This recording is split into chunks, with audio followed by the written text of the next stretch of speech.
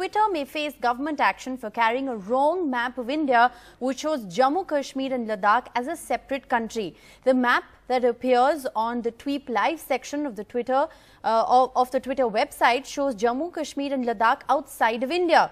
The distorted map was flagged by a Twitter user. It's gathered many angry reactions on the social media site.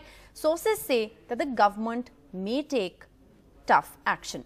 Akhilesh joins us with the very latest. Akhilesh, this appears to be the latest standoff now between Twitter and the government of India. What are you picking up from your sources in the government? Are they likely to take a stern view of this? Absolutely, Rishika, we've been told by the sources that this is a very serious matter because it pertains to India's integrity, sovereignty, and these two issues no government can compromise because Twitter is a repeated offender as per the government sources. They are saying that in November last year also the Twitter had shown the location of Leh in Jammu and Kashmir instead of Ladakh. So this was the first offense, and even prior to that, Ladakh was shown as part of China and Jammu and Kashmir part of Pakistan. So these were two serious lapses on part of Twitter. On the earlier occasion, it was pointed out to the Twitter CEO, Jack, and after that the mistake was rectified.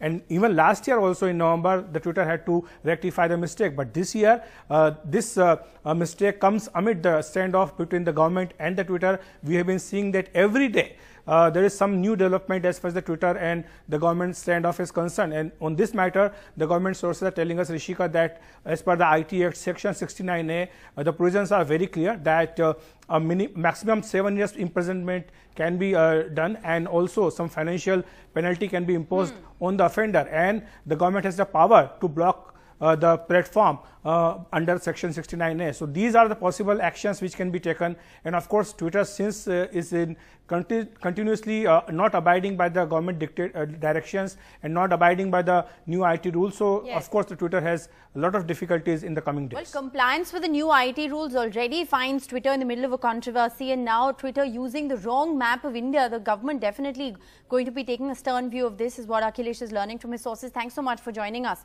with that latest information. But there's more news pertaining to Twitter. Now, on the 31st of May, Twitter told the Delhi High Court that it was appointing Dharmendra Chatur, partner at a law firm that represented Twitter, as its interim grievance redressal officer. Now, remember, this is an important post because the new IT rules require this officer to be appointed. However, the government has said that it could not accept the appointment of an outsider to a statutory post. Yesterday, this interim officer quit. Now, Twitter has appointed US-based Global Legal Policy Director Jeremy Kessel as the grievance officer for India. The new rules, however, require an Indian resident for the role. My colleagues have been tracking the details of this story very closely. But let's get in a reaction from the experts. What do these developments, both these developments, really mean for Twitter? Is trouble going to continue to brew between the government and Twitter? We have Kazim Rizvi, the founding director of The Dialogue. The Dialogue is a think tank that is working on the intersection of technology, public policy and society. We also have Abhig Datta, co-founder of Henson Group India. He is a tech expert. Abhig Datta, if I can come to you first. Comment first on the issue of the map. Twitter using the wrong map of India. The government sources are telling us that they've taken a stern note of this. Well, that's a blunder. I think you can't do things like this, especially considering a state like Jammu and Kashmir, which is so very sensitive, right? So they have to correct it and make sure that in future things like those don't happen. I mean, it's a very sensitive issue for the government of India. Right. So you're calling this a blunder, Kazim Rizvi. Which way would you weigh in? Trouble's only mounting for Twitter, and this is really only the latest in a series of issues that the government, is concerned about at the moment. No, I agree. I think this is an issue which Twitter must rectify as soon as possible, right away. In fact, you cannot show a wrong map of India. And you cannot sort of exclude any territory. And I think that's consistent with all platforms. And it should be something which I'm sure the Indian government will take it up. But definitely they should rectify this. They should correct this as soon as possible, because this is something which is cannot be accepted at all. Yes. And I think it's important for all platforms also to sort of make sure that they abide by the law of the land. Absolutely. And everything is inconsistent with India's legal procedures. But I want to just focus on the larger controversy between the government of India and Twitter. Now, the other issue over the appointment of a grievance officer, many experts like yourselves, Abhik, have come on the broadcast and said, what's the problem in doing it? Why doesn't Twitter India just go ahead and appoint a grievance officer? They did so. One of their legal partners, that wasn't acceptable because it's a statutory post, so someone from the outside can't be appointed. That was the government objection. He's quit, and now the US policy director has been appointed. He's the global legal policy director for Twitter sitting in America. Well, I personally don't see any issue with that, right? I mean, grievance officer is a very critical position, especially, this is the same guy who will be working with the users of Twitter, right? And yes. If people like you and me have issues, right, we can reach out to this guy and get our issues solved. I fail to understand why is it such a big deal. Because the government rules require him to be at least residing in India. Absolutely. I mean, you need somebody who knows the India as a society and culturally, how people operate. It's very important that you have somebody who is resident of India and who's lived in India for like 20, 50 years. So that's important. I don't know why he's quit, maybe pressure or something, but it's a very, very critical position, especially for users, not for government, for people like me and you, where our issues are being, resolved. Kazim Rizvi, help us make sense of it. When it comes to the map also, it's been a couple of hours since we broke the story here on NDTV. No reaction from Twitter so far. Colleagues have been trying to get in a word from Twitter. They should have been quicker on their feet to react to a blunder, which is what Abhik Datta has called it. And this issue of the grievance officer, many people have said, why not just appoint the officer according to the laid down IT rules and get over with it?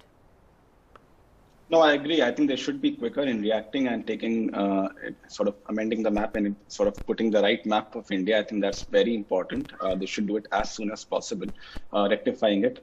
But yes, you're right. I think, look, it's something which all platforms have to comply with the new IT rules. You have to appoint somebody in India who is able to look at the complaints, who is easily accessible, who is able to sort of look at the entire issue. So it's important when it comes to compliance, and it's in the interest of Twitter, it's in the interest of the platforms to comply, and they understand that. I'm sure they do understand that, because otherwise safe harbor goes in question.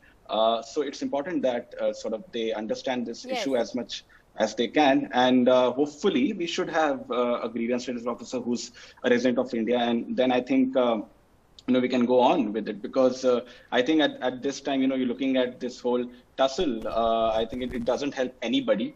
So I think it's important that. How do you see this playing out? More trouble for Twitter inside? Well, I hope not. I hope that they sort of appoint somebody who's based out of India, and I think the matter is then rested, going forward. And I think no more FOPA would be helpful to all stakeholders, I think, in this. Would be helpful. Abhik Datta, many still believe that it all started with Twitter flagging Sambit Patra's tweet as manipulated media, but the story's really moved on from there, hasn't it? One thing after another appears to be spelling out more trouble for Twitter, at least in India. How do you see this Twitter versus government playing out in the next couple of days? Well, I don't see it as, it's a fight. I think what the government of India has put forward in terms of new IT laws, it's a very, very basic thing.